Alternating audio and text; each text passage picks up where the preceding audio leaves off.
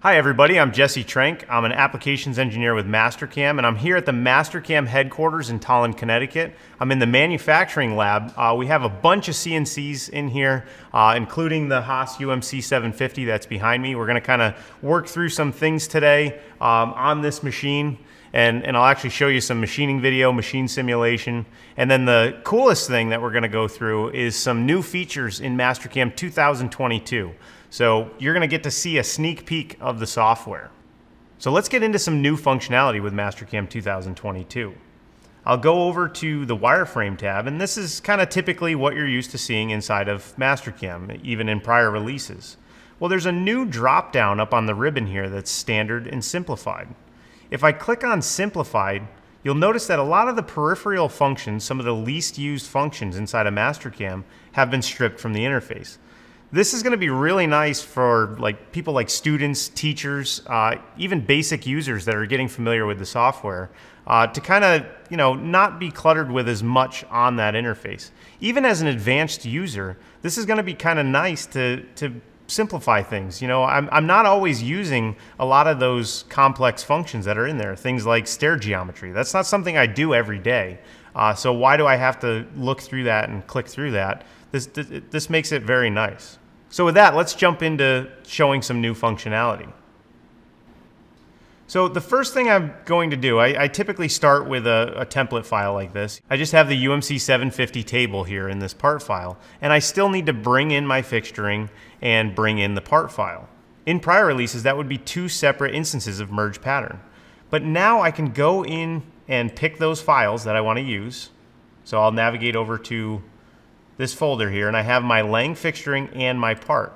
I can click on both of those, hold down the control key, and bring in two files at the same time. That was something you couldn't do prior to Mastercam 2022. So I'll just green check out of there. Now I have to take this part, the part's floating up in space over the fixture. I gotta bring that part down on the fixture. It didn't come in the proper space that I wanted to. So I'll go to Transform Dynamic, standard, just like you would do in old releases. I'll pick that part and drop the axis combo down on it. So one unique feature with 2022 is that I can now click these axis labels, and that will index over to that spot on the part. So I can look down along the x-axis or down along the y-axis. Previously, I would have to use either my 3D mouse or my center mouse button to get and see those planes. But I'm going to come over here to the x-axis, grab the Z arrow, and bring this right down on top of the part. All right. So a very small little change, but it's a nice function. I find it's the type of function that I find myself when I go back to previous releases, I'm missing that. I try to click on the axis label and nothing happens. So it's one of those things that you get used to really quickly. So I'll green check out.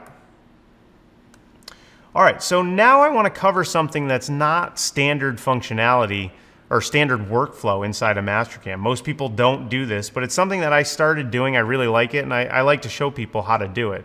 And that is using a stock model as your first operation in Mastercam. Most of the time when we think of stock models, we're thinking of, create a stock model after a roughing operation to reflect that roughing operation and then do rest roughing. Instead, I'm using a stock model to define my stock for machining. So I'll go to Toolpaths, Stock Model. I'll give this a name. I'll call this Stock. I do want to be in the top plane here. And I like to give my stock models an individual color. That helps me differentiate those moving forward. As I get more and more stock models in my part, it's really nice to be able to look at those colors and understand where those roughing operations came from. So I'll green check out.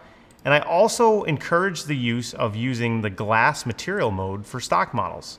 Makes it really nice to see through the stock and see that part and understand where there's material and where there's not. For the initial stock shape, I'll pick model, and I'll navigate over to my levels manager. With a triple click, I can grab that solid as my stock. I'll shut that back off. And I don't really need to worry about source operations here because there is no operations in the file. So I'll green check out here, and that'll generate that stock model. So we head over to our Toolpaths tab here. with the T key on my keyboard, I can shut that stock on and off, right? And I can see through the stock. Now, if you're noticing that you can't see through the stock, that may be because in your view tab, you have material mode turned off. So you do need material mode turned on in order to utilize that glass material mode in your stock models. All right, so let's now move on to roughing. So a lot of times what most people will do is create an OptiRough operation right off the get-go if they have a Mil3D license with OptiRough. I like to encourage kind of looking at it and seeing if you can use 2D Dynamic to remove as much material as possible. 2D Dynamic is tough to beat for efficiency. It's going to do a really nice job of keeping that tool engaged. That dynamic motion, you just cannot beat it. So let's look at creating a 2D. We're going to actually do two different 2D dynamic operations. One doing this bottom step and then step up and do this top one. So I'll head over to my toolpaths tab, select dynamic mill. So this is where you'll notice the first change with 2D dynamic. You're going to see this automatic regions up at the top of the chaining dialog. That's new for 2022.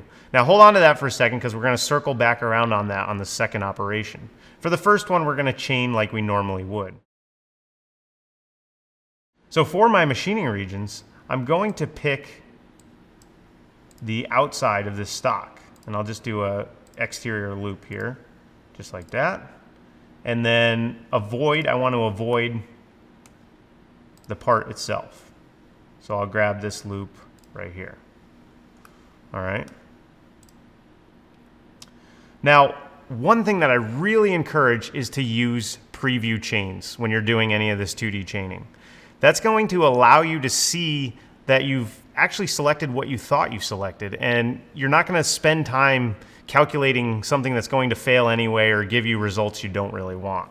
So I'll hit the preview chains, and you'll see that I've got this black and red checkered area. That's the material I'm removing. And then this blue area, that's the air region, that's air. The tool is free to move around in there. The algorithm is going to know that there's no material there. So this is giving what I want. I'll green check out, and I will select my 1/2" Vidya 5-flute tool. Cut parameters, I want about a 10% step over. And then for linking, I just want to make sure that that tool drops down far enough beyond the part. Since my WCS is at the bottom of the part or the top of the fixture, I know that's got a 60 thousandths radius on the tool. I'm going to add I'm going to subtract 80 thousandths from the depth. I'll green check out. That'll generate the toolpath, and I've got a nice clean toolpath coming from the outside, just like I envisioned. All right, so now let's move up to that top shelf, and this is where we're going to use that new 2022 functionality with the auto region chaining. So I'll select a dynamic toolpath. I'll pick an automatic region. I just select the face. You'll see it grabbed a lot of different chains there, but now it's going to make some intelligent choices, what Mastercam actually thinks I want to do here. I'll green check out. And again, this becomes even more critical to use preview chains because now you have the software choosing those chains for you. You really need to see what that's going to be, or you're going to spend time generating toolpaths that might not be what you want. So I'll hit preview chains, and look at that. It gives me exactly what I want on that top shelf. So that's pretty impressive, I think. You know, if it doesn't give you what you want, you can always use this green arrow, convert automatic regions to standard regions. So I do that, and it gives me a machining region and an air region. I can go in now and modify that solid chain to be what I want. But the first guess that this auto regions made was correct. So I'll green check out. Now, really, I'm going to leave all my parameters set the same. I want to make sure I have that same 1/2" Vidya tool.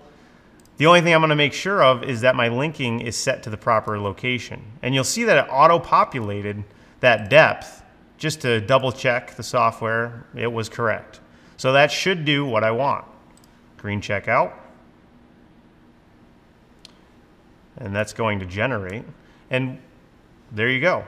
Got another nice toolpath here. Of course, I'm spending a lot of time. You can see those brown moves. Those are micro lifts, so it's not retracting over the top of the part. That might not be the most efficient. It'll work, I can always go back into my cut parameters and adjust that. But now that I've got these two roughing toolpaths, what I want to do is go into verify and see what it looks like, right? So I'll start by going into my simulator options and selecting the stock model. I'll use that previously selected stock model called stock. I'll green check out of there. I select both these toolpaths and launch verify.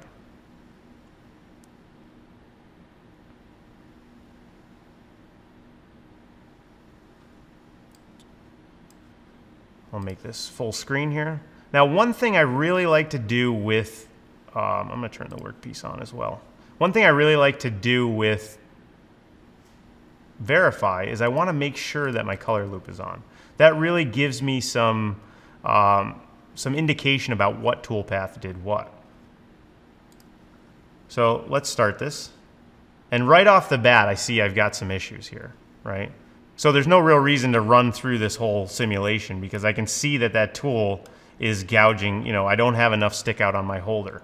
Now, typically what I would do is I would exit out of verify, go back into Mastercam and use some tools that already exist there to set my projection right or do multiple depth cuts or go to a different holder or tool setup. But in Mastercam 2022, we have some really cool analytical tools, some dimensioning tools that I can use right inside of verify to understand how much I've got to move that stuff. So I'm going to use this distance, and this allows me to pick arcs, curves, vertices, edges on the part. So I'll pick this bottom edge, and then I'll pick a top edge up here. And you'll see I've got a 3D distance there, which doesn't really help me. But if I turn on details, I can see that I'm gouging with the holder by 0.73 inches. So now I know I can either just lift up my linking parameters by about 3/4 of an inch, or I have to set my projection deeper and do depth cuts, or do a different holder assembly that will allow for clearance there, or I've got to rough off the top by 3/4 before I go and run this toolpath. So let's head back over to Mastercam. Another neat feature that you could use for this, I'm going to turn on translucency and turn on that stock. Another neat feature you could use is going over to the View tab. This is new for 2022, is this Show Tool. If I say Display Tool from Selected Operation, and then I go over here, right? This is going to make that tool holder combination my cursor, right? So I can actually leave this on full time and select different parts of the tool. But if I just index over here, you know, I can see that I would have had some gouging issues really quickly, right? That's showing exactly what I saw in Verify. You know, this isn't something that I like to leave on all the time. It does get a little annoying when you're trying to select with that tool holder combination, but it definitely has its uses inside of programming in Mastercam. So from here, I want to go in and adjust those linking parameters so that my holder is no longer gouging on the stock. So let's do that. I'm going to shut this stock back off, and I'm going to turn translucency mode back off. I'm going to go back into this first toolpath, and I'm just going to add 3/4 of an inch. That way we know we've got a little clearance on the top of the holder to make sure that we're not gouging anymore. Obviously, I'm going to have to come in and clear out that bottom again, but that can be done once the rest of the roughing has occurred. I'm still getting most of the material off in a very, very efficient way. All right, so now I want to go in and update what my stock looks like so that I can do some rest machining from here. So I'm going to copy this stock model down. And then I'm going to go in and update it. Again, I love using individual colors for my stock model. Really helps me distinguish what's going on there. I've got glass mode set. I do want to update this stock model, the initial stock shape, to be looking at that previous stock. And then for source operations, select these two.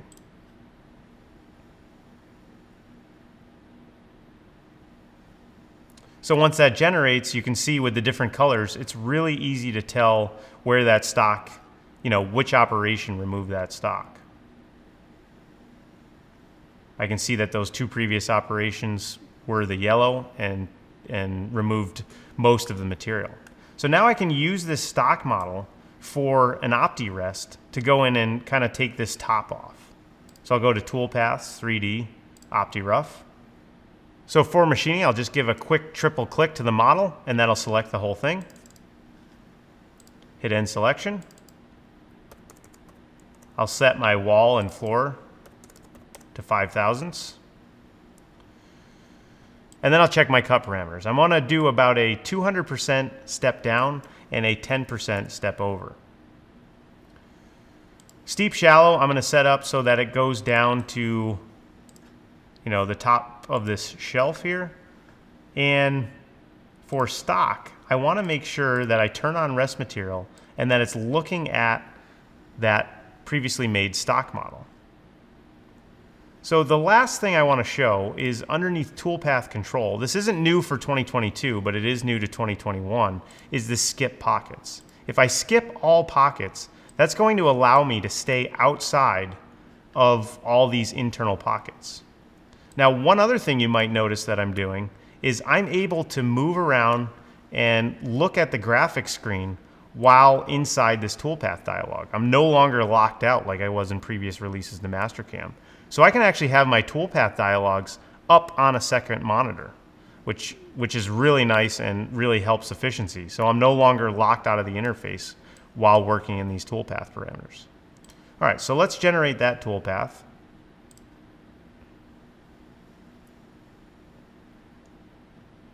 And that's going to take a second to generating. It is in the multi-threading manager, which release after release we are getting better at multi-threading and quicker with those toolpaths. So I can take a look at how that's going. So now that we've got our roughing completed, we can move on to finishing. To do that, I'm going to actually launch a 3D waterline toolpath.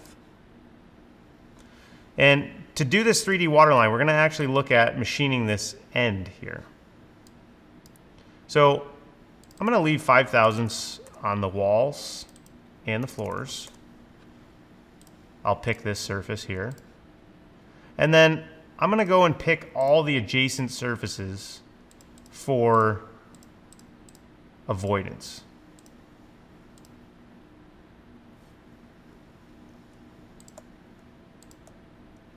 And I can actually hold down the control key. That'll help me pick a lot of those surfaces simultaneously. So I'll end selection there. Our cut parameters, I'm just going to do a 50,000 step over here just to kind of speed things up so things generate quickly. All right, so now we're going to go over and select the tool. For this toolpath, I'm going to use an 1/8 inch ball end mill. So I'll go over to my tool, select this 1/8 inch ball. And then from here, I wanted to show you the new linking parameters in Mastercam 2022. So in the past, you didn't have as much control over your lead in, lead outs, and your transitions between gaps inside of the 3D finishing toolpaths. So for now, I'm just going to generate this as is, and then we'll go in and look at this in a second.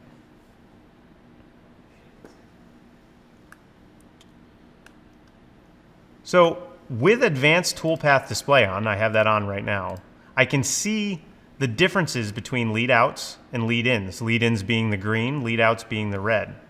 And then your rapids are yellow, just like they would in the normal display. Now, let's say I wanted to change the lead ins and lead outs, the lead ins to be larger and the lead outs to be either non-existent or much smaller.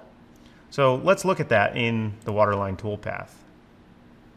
So now I can separate my lead in and lead outs, and I can say, all right, I want my lead outs to be almost non-existent, but I want these lead ins to be much larger, right? So I can say I want 1/8 of an inch there, 1/8 of an inch there, and we're making the lead outs substantially smaller, right? The other thing I wanted to point out is we now have control over an arc fit radius on the rapids. So I can put something like a 3/8 radius in that rapid move. So let's regenerate that and see what that looks like.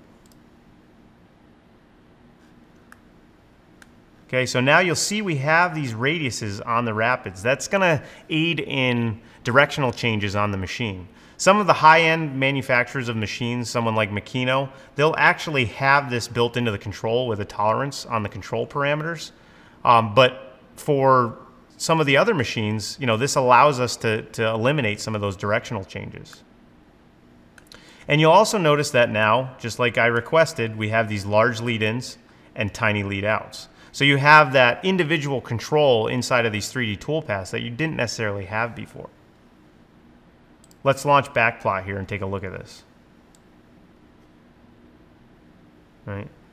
Now, one thing I want to point out, as I get down to the bottom of this toolpath, look at this. The holder is colliding with that wall of the part. You know, that's going to be less than ideal. That's going to be a big gouge at best. You're probably going to have a broken tool, broken holder, and possibly a damaged machine with something like this. So we've got to do something about it. We are using the UMC 750 here. We have a 5-axis machine at our disposal. We can utilize tilting that tool away for cutting this part. We could go to something like a longer tool, but that would be less than ideal because now we're introducing chatter. If we went to a larger diameter tool to stick out further, we can't get down into this lower radius. So let's look at creating 5-axis motion in a very simplistic way, using our 3D toolpaths and then creating that motion. I can do that simply using the holder checking or holder avoidance on the holder page of these toolpaths. I can turn on collision checking and say tilt to avoid gouge. I'll leave something like 20 thousandths on the holder and allow the tool to tilt by 30 degrees. Regenning that, you'll get a message here that the toolpath has been gouge checked against the holder.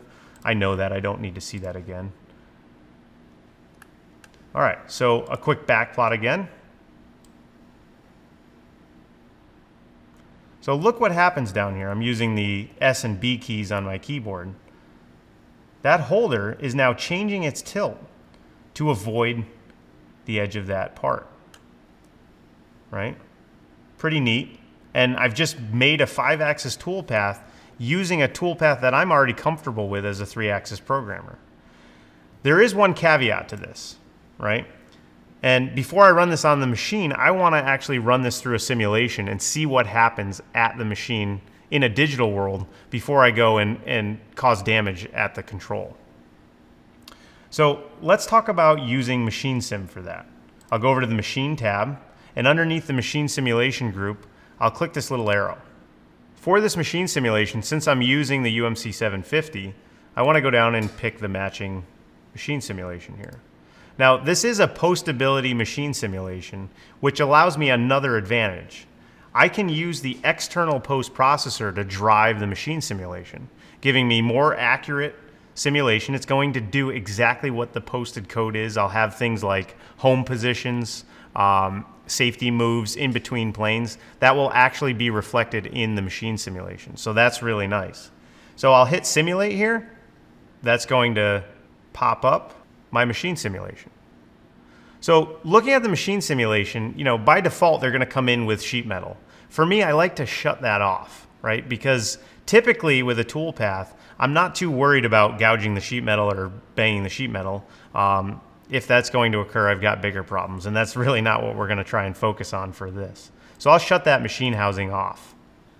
And so I'm just looking at, you know, the mechanical components of the machine. So let's start this. I'm going to turn the speed down a little bit and let this run. And what I really want to look at, you know, you'll see that the majority of this is all 3-axis motion. The rotaries are not moving, right? So let's keep running this down. And I really want to look at when that, there we go. So we've got some rotary action happening here. So I really want you to focus on the C-axis motion here. See how much that C-axis is moving while we're machining the part? So you've got a lot of rotary motion and a lot of translational motion out of the XYZ for the amount of movement that that tool is making with the part. So the contact point of the tool is moving very little in relation to the machine motion. Now, experience-based, I know that's not a good thing. It's not disastrous, but it's going to cause things like chatter, and you're not going to maintain feed rates up against that part because the machine's got to move so quickly for such little motion. So how can we fix this? What can we do? Well, we have a 5-axis machine behind us here. Let's leverage the capability, right? We don't have to have this part sitting this way. We can index up and do something different. So I'm going to jump back into Mastercam here, and I'm going to copy this waterline toolpath down. And what I'm thinking of doing is coming in from the end, coming in from this right side plane, and machining this from a totally different perspective with the B up at 90 degrees. So the first thing I'll do there is change the plane. And instead of using, that WCS as the same tool and construction plane, I'll use the right side. Now, if I were to regenerate this as is, that's not going to work too good because this surface is not totally horizontal, but almost horizontal with that. And that's really where waterline's not going to do a great job. So I also want to change the toolpath type to something like a raster. I'm just going to make sure my step over is still staying big. So that should be good. The other issue we're going to be having now is we still have this wall. This used to be the floor, but now that we're coming in from the side, this is going to become a wall that holder can hit. So, we have an issue there. The nice thing is that model geometry still stays selected, and we can still see that we have that selected as avoidance. So it shouldn't really be a big deal. I'll hit the green check and let that generate. We're still allowing that same holder avoidance. We're going to allow that tilt to happen. So let's do a quick backplot on this. If you take a look, the majority of it is staying 3-axis. And then down at this edge, we're getting that same tilting motion up to 30 degrees that we allowed in the last path. So if we're still tilting, this should have the same motion that we had in that last machine simulation. But that's actually not going to be the case. So let's relaunch Machine Sim. Okay, so looking at this machine simulation, we're going to run this, and you're going to notice that, again, the majority of the toolpath is 3-axis. Of course, the B is up at 90 degrees now. What we really want to focus on is when this starts rotating. All right, so we're starting to get some rotational movement here. Pay attention to that C-axis. Pay attention to the B-axis, and look at how much the tool is moving across the part as those rotaries are engaged. Okay, so we're almost getting more movement of the tool across the part than we are rotational or translational change of the machine. This is going to be very good. This means that machine can maintain the chip load and the cutting speed relative to the part as we move through that part. It's going to result in less chatter and just be an overall better scenario for cutting. So we put together a comparison video showing these two scenarios, and you'll get to see it live on the machine and really see how that moves. It's one thing to look at it in a virtual environment, but when it's real, it's totally different. These changes will have a massive effect on machine cycle time and surface finish. Just by changing something as simple as the plane in your approach to toolpathing, you can have a huge impact on finished part quality, cycle time, and then ultimately your bottom line. In order to properly leverage these tools, though, you need to first be aware of them and practice your Mastercam skill. Mastercam programming is a form of art, and it must be learned and practiced constantly. Second here to see if he can get his camera turned on, and hopefully we can get some Q&A going here. I did see some questions about looking a little more closely at the machine sim. So I don't know if people still want to see that or not. I think they do. If you're able to share your screen, sure. Yeah, give her.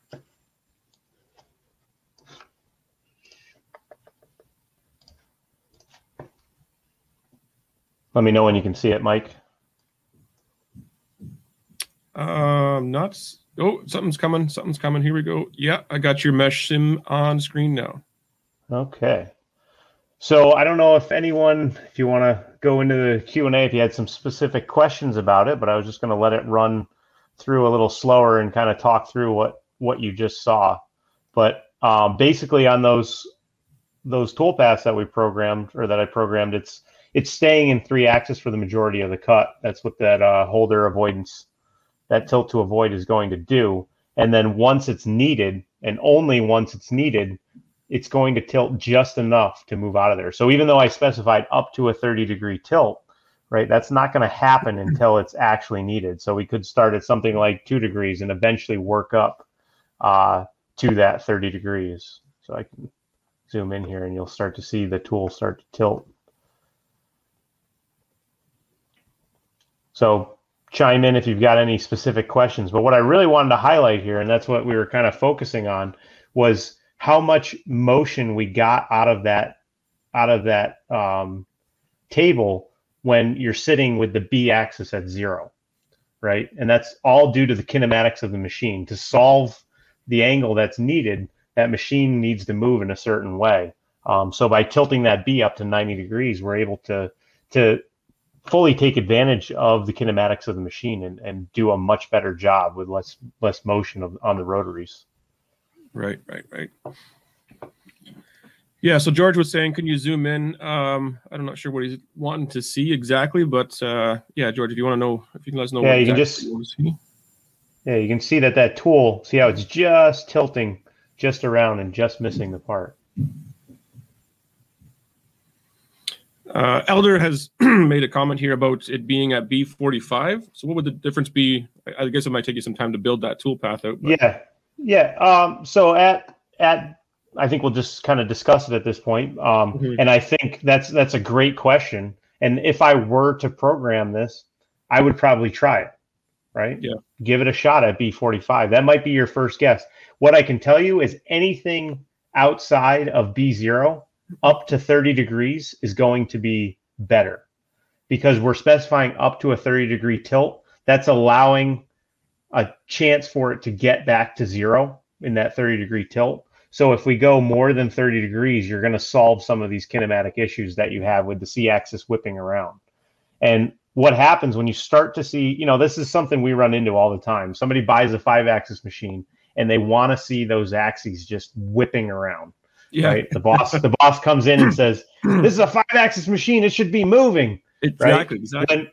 When realistically, the least amount of motion that you can make to cut a feature successfully is going to be the best toolpath that you can program. Right? You want as many axes as you can locked at a given time. If you can cut it in 4-axis, well, then you should be cutting it in 4-axis, right? Right. That's something that's really hard to get across to people, especially if they're new to the 5-axis world and the 5-axis environment. As soon as you unlock a rotary, you've given it a whole nother degree of freedom and a whole nother opportunity to make mistakes. So, yeah, exactly. Again, the more things that are able to move, the looser things become, and the less you're going to lose surface finish, accuracy, all that fun stuff, right? Yep. And feed rate, cycle time comes. Right. That's a big sacrifice too. So here's a question here: is it possible to have both ways cutting for area roughing strategy? If not, are you planning on adding it? So you're talking about, I'm thinking OptiRough? Must be, yes. Area roughing strategy. Yeah. Probably I'm assuming OptiRough. Are you able to do both? Because so we can do both ways, right? Yeah, and OptiRough. Yeah. So 2D dynamic, you can do zigzag, and in Opti you can do zigzag as well. And you also have, in 2022, you also have full control of that conventional feed rate as well. Right. We had control of it before, but we didn't have the percentage and the feed rate fields. It was just it wasn't quite as nice as it is in 2022. So that was a great question, and we've had some awesome success with that too. I know one of our guys on the partnerships team was working with ISCAR on some titanium components, and they were actually zigzag roughing with dynamic, conventional and climb, with an 80% step over 2 times D in titanium. It was unreal. I mean, obviously you got to have the carbide to support that sort of thing, but there is a use for it. Yeah, I've never used the zigzagging. I've always kind of wondered if you compared tool life of a zigzag versus strictly conventional, what it would be. So zigzag is only when you're after cycle time and you don't care about tool life, right? So and there are you're putting the tool in a non-optimal condition, right? But there are times where the tool life is less important than the cycle time, and obviously that needs to be evaluated on a project by project case. Okay, I got another question here from Michael Scott. On Mastercam 2020, I click on machine simulation. I get the error saying operation having the ID 14 was not found. Please try to regenerate. Thoughts? That's a tough one to troubleshoot, I guess, eh? Yeah, we'd kind of, I mean, you can feel free to reach out to any of us or send it into tech support or something. We can take a look at it. I'm not going to say that I've never seen that error before, because I have. Okay. You know, I'm going to start with the typical tech support tip, and that is restart Mastercam and try it again. You tried turning it off and back on, right? Yeah. But beyond that, we'd have to see the file. So yeah. Okay. So follow for that one is we need some more information. Another question here: will the check tool reach selection need to be launched again after you use the tilt tool? Will the check tool reach selection? Need to be relaunched after you use the tilt tool. Oh, check tool reach. He's asking about the check tool reach, I think, in the Analyze tab. Will it need to be relaunched again after you use the tilt tool? I don't believe check tool reach has the capability to take into account 5-axis motion. So check tool reach is, I don't want to say it's a 3-axis tool, but it's a planar tool. So it's only looking down. It's looking down from specified plane. So the answer is no, it won't need to be relaunched again, because I don't think you're going to get a different result. Okay. Another question has just popped up here. When programming 4th axis, can you control when the axis will rotate and when it will just use the 3-axis motion and keep the rotary stationary?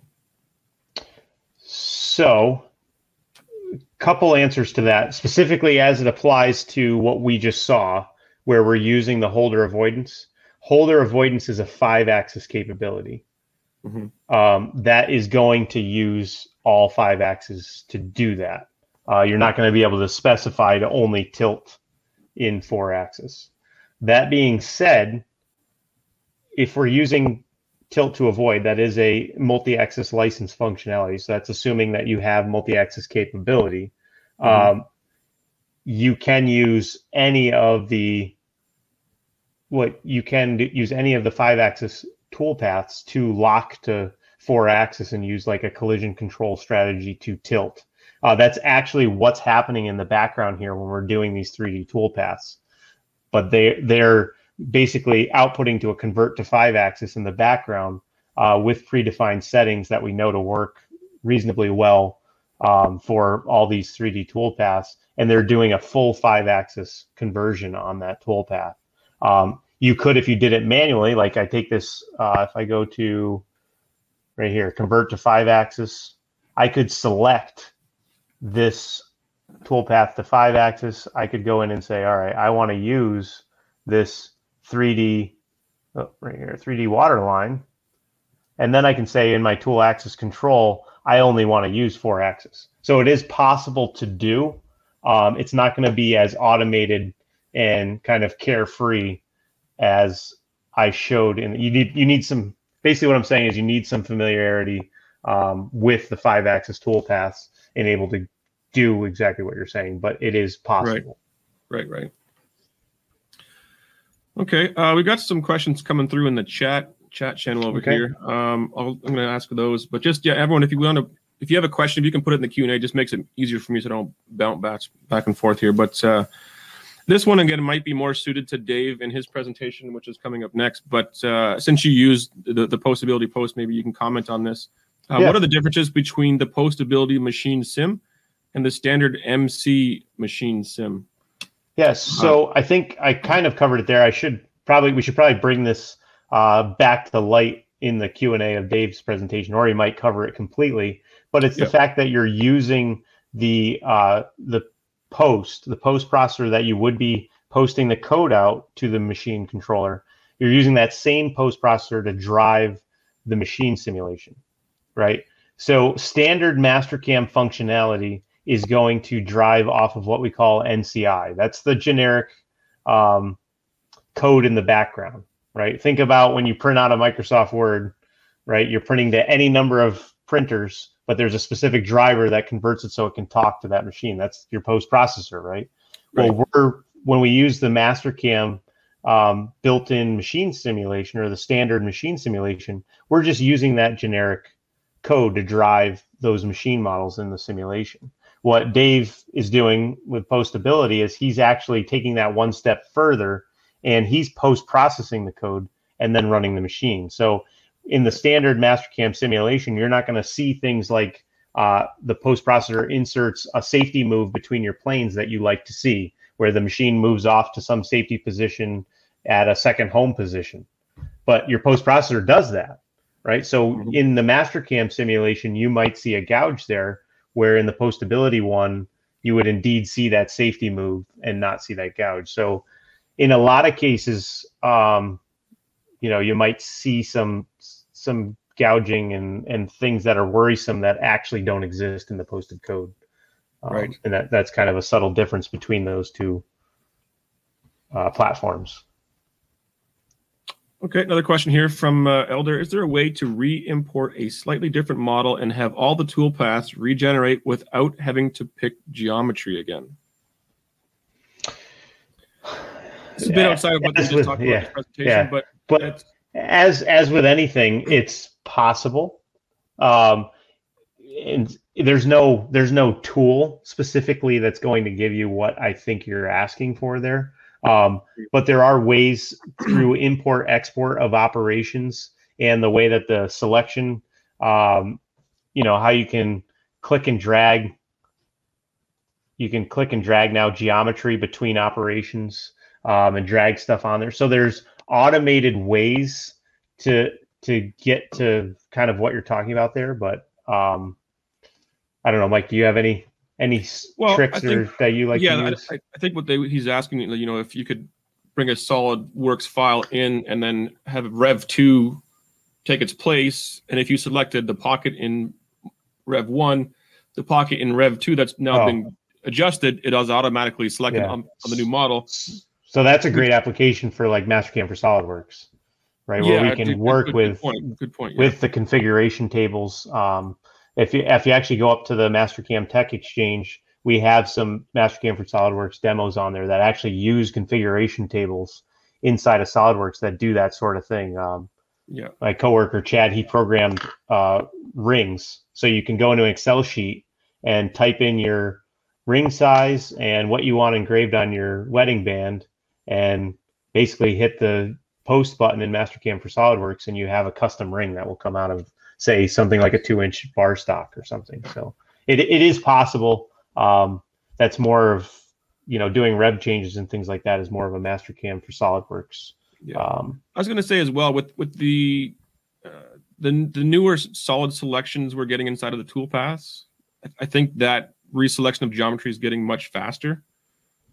So even though you can't just take drop and everything automatically updates, I think the replacing of the geometry is much faster now than it was a couple even years ago. The auto region chaining now, where I'm just hitting faces and I can get all my chain. What would have been, I've been doing some testing with that, and what would have been 8 to 10 chains in the background now is one click on a face. Nice. So, and OptiRough in and of itself is almost that automated programming on its own, right? You can, I'm not going to say you do, but you can sacrifice some efficiency over doing 2D HST if you really know what you're doing and you want to eke every little detail out with 2D HST and 2D dynamic. You can beat it for efficiency, but I can already have that thing programmed with OptiRough running on the machine, and I'm still, if I was doing it with 2D HST, I'd still be over there doing my second toolpath trying to get the chains right. So, there is some, and that's really the direction we're trying to go with some of these, not necessarily automation in the programming process, but some tiny automation details that add up to a more automated programming process. Right. What we got here? We got maybe we'll do a couple more questions here. Let's see what's just popped up. Let me see examples of 3D project toolpath for roughing. I don't know if we have time to do any toolpath creation right now, Eric. But we'll consider something like that for the next big event. We'll look in some more 3D toolpaths. Keeps jumping. Is a rotary device on a 3-axis machine just an indexer unless you have a multi-axis license? Rotary device on a 3-axis machine just an indexer. Oh, I think they're asking, can you do a simultaneous cut? Yeah, you can. You're going to be doing it with a 2D toolpath, and I can. So I'm not in a. I'd have to have a file all set up for that, but just to show you where that interface is. So if I pick the 2D contour inside of rotary axis control, I can use something called axis substitution, where I would specify that rotary diameter and create a 4-axis cut.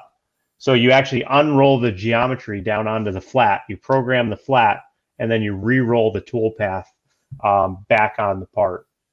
I'm probably not going to dive into a full axis sub demo right now, but but it definitely it is possible to do with a 3D license. That's the only way to run simultaneous 4-axis. Otherwise, you'd be doing, just like you said, you'd be indexing with planes using all the standard mill technology that you have. Right. Okay, here's one. Are you planning on adding simple generic 3-axis post processors to be included in Mastercam? Coming from Fusion 360, there's that F word, I would like to see it in Mastercam. So talking about basic posts, I'm going to assume that they are on maintenance here, and if you want to comment on that one.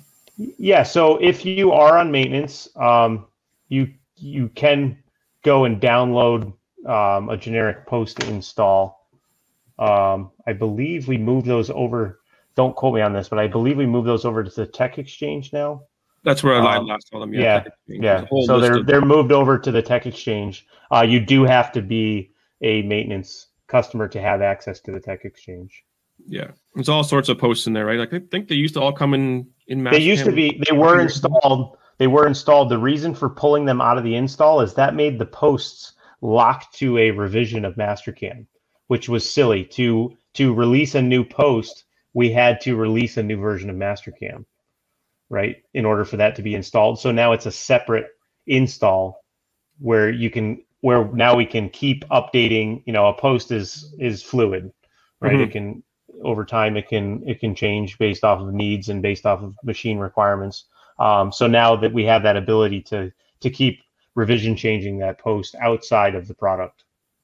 Yeah, it makes sense because you're not tied to the update anymore. Yep. I think the last question here, and it's something that you were already talking about, and people who are interested in seeing Chad's demo ring file. Oh, okay. Where can they find that? So that is on the Mastercam Tech Exchange. So you'd go on to mastercam.com and then go to our Tech Exchange. I can actually here. Let's go take a quick peek here. Alrighty, perfect. So you will need to have a linked login. So you are going to need to be a maintenance customer and log in to be able to access the Tech Exchange. But once I log in, I can go to communities Tech Exchange. And if you haven't been here and you are a maintenance customer, there is so much on here, from demo files, turnkey stuff, almost everything we machine in the manufacturing lab in Tolland makes its way on here in some form or another. Nice. Here's the post processors. I'm locked to. You got a keyword in there that's overriding your search. Let's go to the top. Your keywords. I just cleared it. Oh, there you go. Yeah. So there's all the post processors we were talking about. And then, so if I go to sample files, let me just try ring.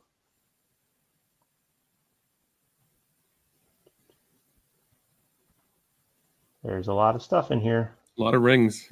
Yeah. I should probably search Mastercam for SolidWorks. There it is. Oh, right there. Design table rings. So if you search design table rings, that is the Mastercam for SolidWorks demo that uses that design table. And like I said, you can drive programming in Mastercam for SolidWorks with an Excel sheet. It's pretty cool. Nice. Very nice. Okay, so I think we're gonna have to wrap it up. We're about 10 minutes before the next webinar gets rolling, so I'm gonna hop over there and make sure Dave's all comfortable. But yeah, Jesse, thanks for taking part. Answering all these questions. That was a run of the gamut there of questions there, all sorts of different. That was great. glad everybody's engaged. That makes it a lot easier. Absolutely, absolutely. So hope everyone got use out of this, enjoyed it. Jesse, again, thank you very much. And as mentioned, Dave is going to be doing a presentation next, talking MASH Sim. And don't be afraid to ask him questions about other stuff. You know, ask him about MASH Sim, posts, whatever. And yeah, we'll see everyone over there. Jesse, again, thank you very much. Yeah, no problem. Click on end, and we'll see you guys over in the next one.